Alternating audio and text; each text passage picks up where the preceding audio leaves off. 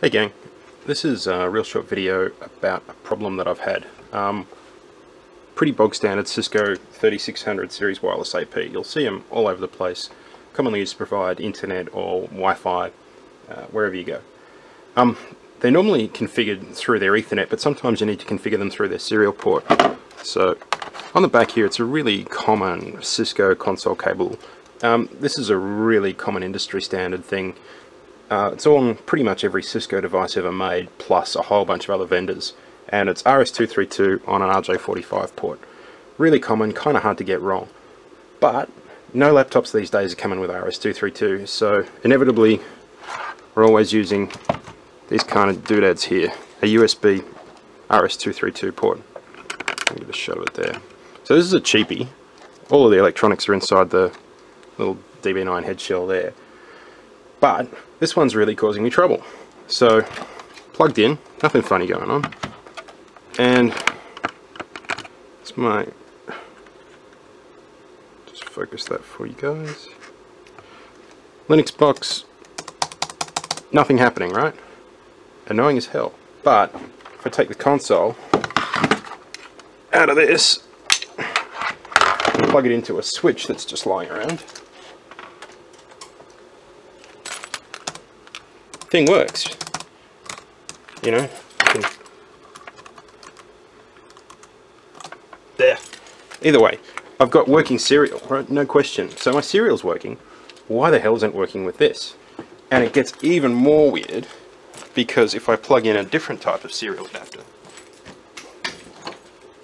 it works. So, you know, I know my cable's good. I know the adapter works. So, plug it back in. Nothing. If I swap to a different chipset based serial adapter, so I've got this one here.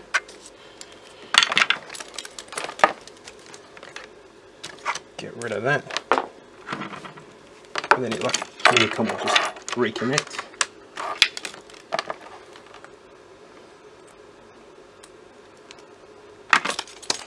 Look at that. So this is on the AP, right? Definitely on the AP. If I unplug it from the AP, stops working. Plug it in. She works. So the best thing I can think to do is chuck it on an oscilloscope and see what's going on. Luckily, a DS1052 from home. Okay guys, so now we can monitor what's going on. I've got this DS1052, which is a really cheap oscilloscope, but I've had heaps of fun with it. It's been super useful. And I've got it set up to monitor the serial line. So I've got two channels going in, channel 1 and channel 2, and you'll notice that there'll be a couple of lines. So I've just got it set to single shot capture, so I'll type a command in. Now this is to the good AP. Oops, screen's locked, hang on. So if I type a T,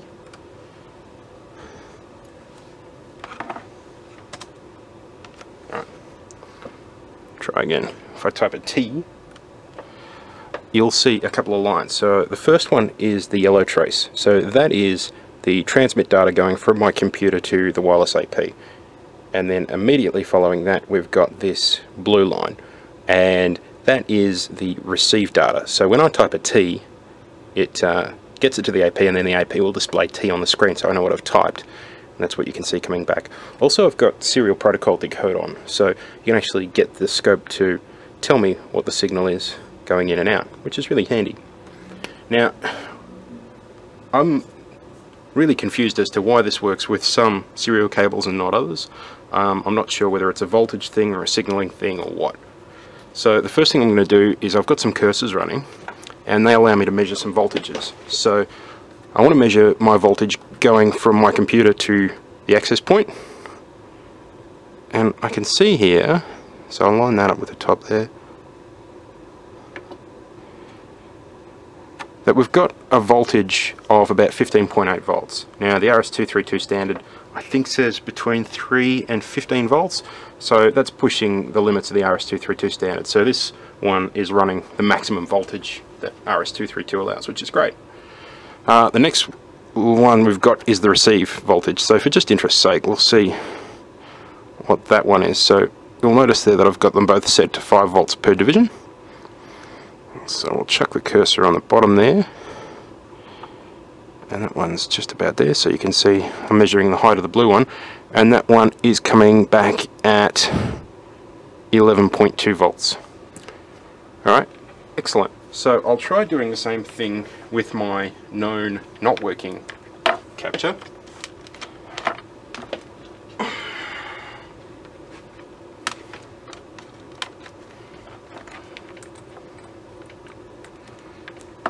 And I'll set it with a single shot, so I've just pushed the single button and I'll type G in. Now you'll notice that nothing's come on, so I've got to adjust the trigger level.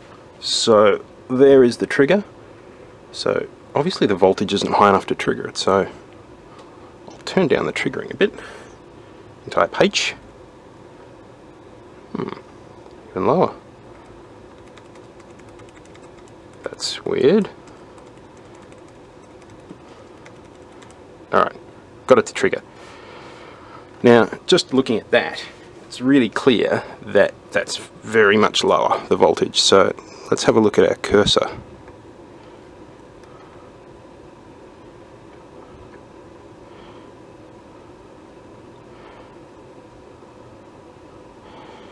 So line that up with the top of that.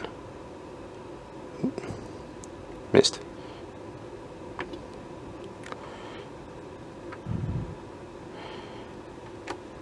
And from the cheapo no-name brand, we can see here it's only giving out a voltage difference of 5.4 volts. Now, that doesn't seem to be enough to trigger these fancy schmancy Cisco OPs.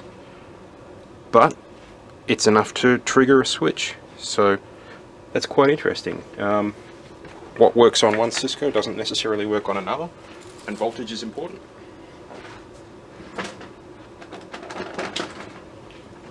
Now, here's the setup I've got. I've got my probes, and they're just tapped into the wires. Now, the pinout for this RJ45 serial is really clever. Someone's put a lot of thought in. But, just to make sure it's not a weird signaling thing, I'm going to cut the non-essential wires. So for RS-232 you only really need 3 wires. You're going to need transmit, receive, and a signal ground. Now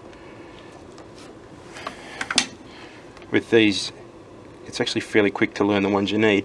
In this case I'm going to need 4 wires because the center 2 are connected together, so I need red, orange, yellow, green, and then I'll cut every other wire because I don't need it. Which means I'm cutting the blue wire. Don't cut the blue wire. Right. So right now I've disconnected all of the non-absolutely essential wires in case it's like an X on, X off versus you know, hardware flow control signaling thing. Do I need that grey wire? I think so. I'm cutting it.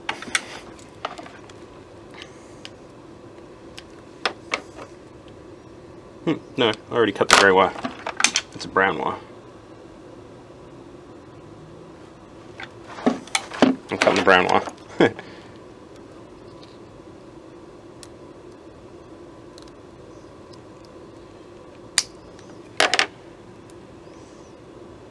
Okay, so I've only got the absolutely essential wires connected.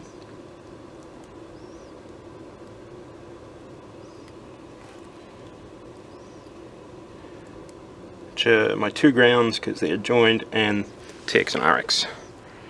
So let's see if that changes the outcome at all. Okay, single shot capture again.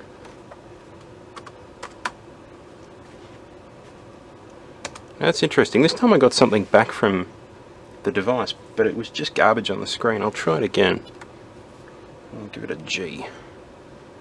So you can see here that I'm sending it a G, decoder's a G, and we're only getting a little bit of noise on the way back, so I think that's fairly conclusively proved. It's not signaling, it's not flow control, it's just a case of some RS-232 adapters have enough voltage and some don't.